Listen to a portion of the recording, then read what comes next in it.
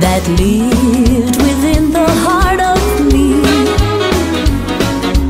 All too soon my secret love became impatient to be free.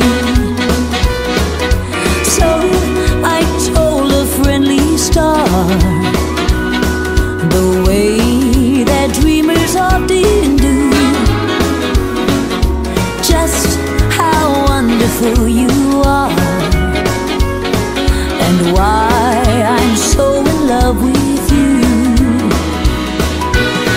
Now I shouted from the highest hills, even told the golden daffodils. At last my heart's an open door, and my secret love's no secret anymore.